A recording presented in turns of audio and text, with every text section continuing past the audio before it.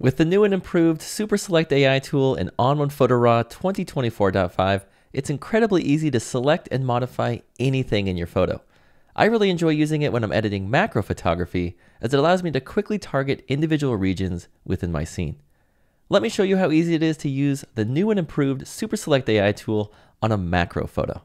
So inside of ON1 Photo RAW 2024.5, I'm going to quickly grab my Super Select AI tool by hitting K on my keyboard.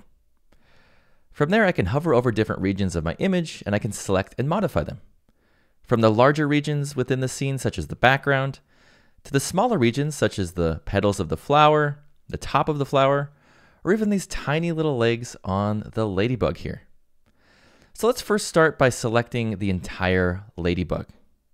I'm just going to draw a rectangle around that area within my scene. You can see it's selected all of the ladybug, including those small appendages, the antennae, and the larger parts as well. Once that's selected, I'm just going to right click and let's bring in a bit of detail into our subject. And let's quickly take a look at the mask that it creates for our ladybug subject. You can see it does a phenomenal job targeting all of those little individual regions that make up that ladybug. And so now with our dynamic contrast filter, let's increase the small detail there. I'll boost up the shadows a little bit, add in a little bit of white, and I think I'm going to add in some more vibrance there to ensure the ladybug stands out within the scene. After that, let's grab the Super Select AI tool again, and let's just grab the top of this flower, and we'll add in a color enhancer filter so that we can target these yellows and increase the saturation and brighten them up a little bit.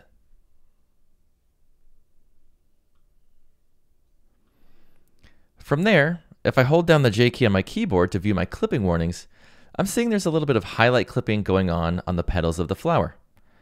So let's grab those regions within our scene, and let's apply a local adjustment to get rid of any clipping warnings within our photo. After that, let's grab the background here and the stem of this flower, and we're going to right click and let's bring in a curves filter so that I can boost the contrast a bit. So if I hit the backslash key on my keyboard to check out the original, we have the original, and after, that's how easy it is to target those individual regions within your images using ON1 Photo RAW and the new and improved Super Select AI tool.